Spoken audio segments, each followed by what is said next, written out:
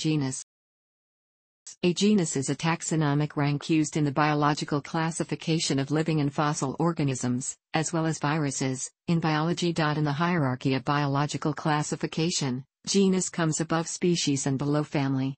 In binomial nomenclature, the genus name forms the first part of binomial species name for each species within the genus. The composition of a genus is determined by a taxonomist. The standards for genus classification are not strictly codified, so different authorities often produce different classifications for genera. There are some general practices used, however, including the idea that a newly defined genus should fulfill these three criteria to be descriptively useful. Moreover, genera should be composed of phylogenetic units of the same kind as other genera. The term comes from the Latin comma, a noun form cognate with. Linnaeus popularized its use in his 1753 Species Plantarum, but the French botanist Joseph Pitton de Tournefort is considered the founder of the modern concept of genera. The scientific name of a genus is also called the generic name. It is always capitalized. It plays a pivotal role in binomial nomenclature, the system of naming organisms. The rules for the scientific names of organisms are laid down in the nomenclature codes, which allow each species a single unique name that, for animals, plants and prokaryotes, is Latin and binomial in form. This contrasts with common or vernacular names, which are non-standardized, can be non-unique, and typically also vary by country and language of usage. Except for viruses, the standard format for a species name comprises the generic name, indicating the genus to which the species belongs, followed by the specific epithet, which is unique to the species. For example, the gray wolf's scientific name is, with Canis being the generic name shared by the wolf's close relatives and lupus being the specific name particular to the wolf. A botanical example would be Hibiscus arnochianus, a particular species of the genus Hibiscus native to Hawaii. The specific name is written in lowercase and may be followed by subspecies names in zoology or a variety of infraspecific names in botany. When the generic name is already known from context, it may be shortened to its initial letter, for example C. lupus in place of Canis lupus. Where species are further subdivided, the generic name still forms the leading portion of the scientific name, for example for the domestic dog in zoology, or as a botanical example. Also, as visible in the above examples, the Latinized portions of the scientific names of genera and their included species are, by convention, written in italics. The scientific names of virus species are descriptive, not binomial in form, and may or may not incorporate an indication of their containing genus. For example, virus species Salmonid herpes virus 1, Salmonid herpes virus 2 and Salmonid herpes virus 3 are all within the genus Salmonivirus. However, the genus to which the species with the formal names Everglades virus and Ross River virus are assigned is Alphavirus. As with scientific names at other ranks, in all groups other than viruses, names of genera may be cited with their authorities, typically in the form author, year in zoology, and standard abbreviated author name in botany. Thus in the examples above, the genus Canis would be cited in full as Canis Linnaeus, 1758, while Hibiscus, also first established by Linnaeus but in 1753, is simply Hibiscus L. Each genus should have a designated type, although in practice there is a backlog of older names without one. In zoology, this is the type species and the generic name is permanently associated with the type specimen of its type species. Should the specimen turn out to be assignable to another genus, the generic name linked to it becomes a junior synonym and the remaining taxa in the former genus need to be reassessed.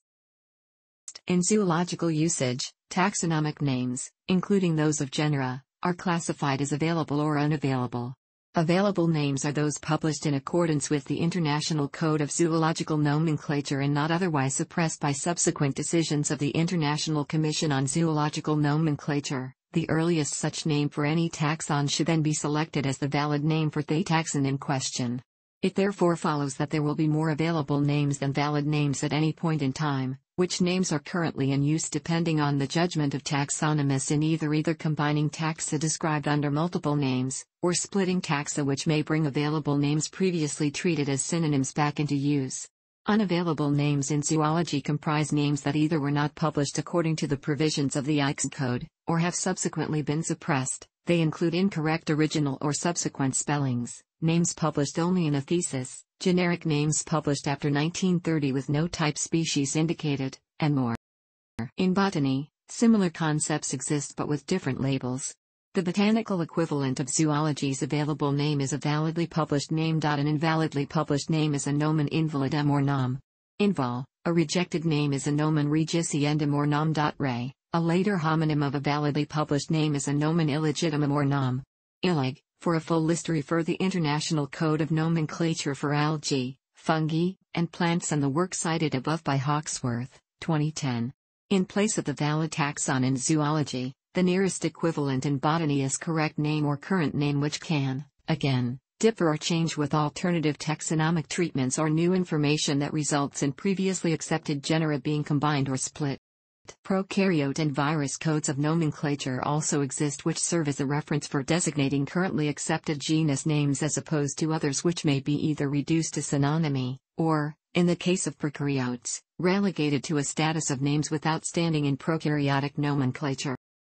An available or validly published name that has been historically applied to a genus but is not regarded as the accepted name for the taxon is termed a synonym. Some authors also include unavailable names in lists of synonyms as well as available names, such as misspellings, names previously published without fulfilling all of the requirements of the relevant nomenclatural code, and rejected or suppressed names. A particular genus name may have 0 to many synonyms, the latter case generally if the genus has been known for a long time and redescribed as new by a range of subsequent workers, or if a range of genera previously considered separate taxa have subsequently been consolidated into one. For example, the World Register of Marine Species presently lists 8 genus-level synonyms for the sperm whale genus Physator lineus, 1758, and 13 for the bivalve genus Bectinoeph-mola, 1776.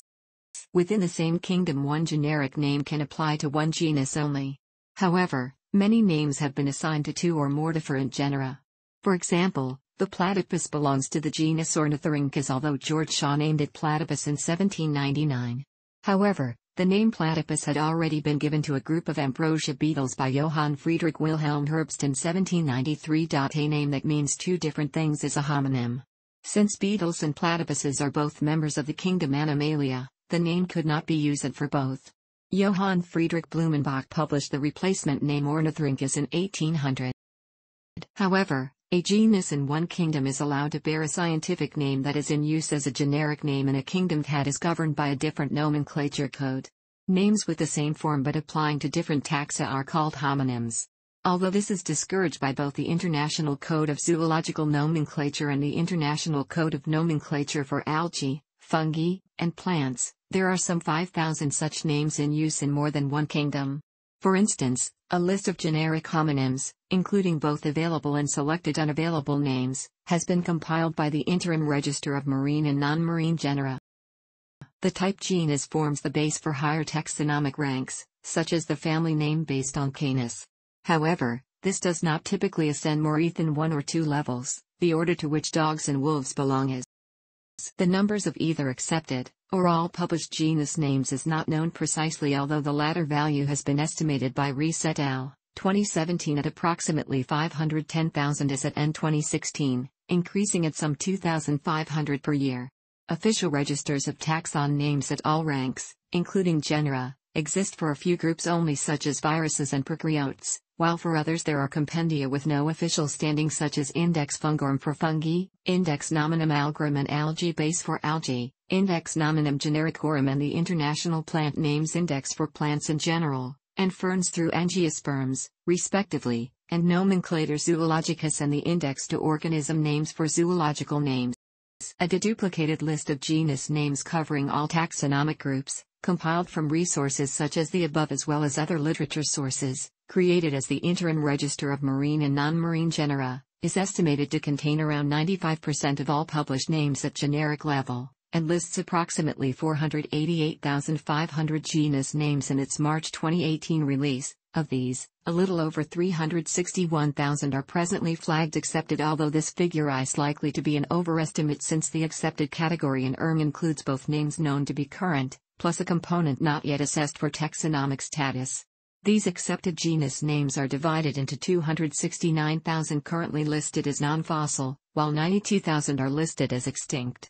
Included in the value of 269,000 extant, notionally accepted genus names in the March 2018 edition of ERM are 217,811 genera of animals, 28,391 plantae, 10,005 fungi, 7,594 cremista, 2,462 protozoa, 2,204 prokaryotes and 513 viruses, although totals for the two latter groups will be incomplete for the period 2011 current on account of the absence of more recent term updates for those groups in particular, as at March 2018, King et al.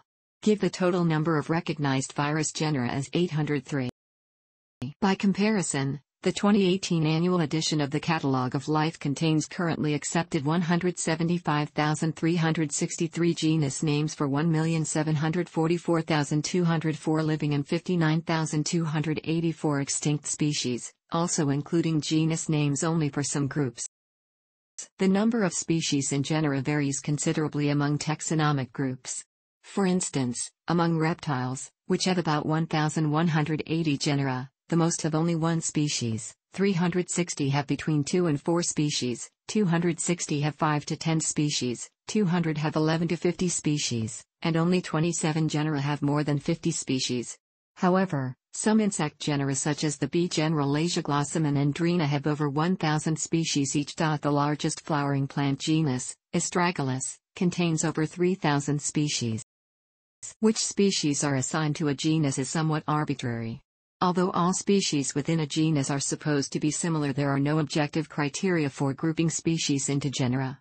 There is much debate among zoologists whether large, species-rich genera should be maintained, as it is extremely difficult to come up with identification keys or even character sets that distinguish all species. Hence, many taxonomists argue in favor of breaking down large genera. For instance, the lizard genus Anolis has been suggested to be broken down into 8 or so different genera, which would bring its 400 species to smaller, more manageable subsets. Thanks for watching. Don't forget to like the video and don't forget to subscribe.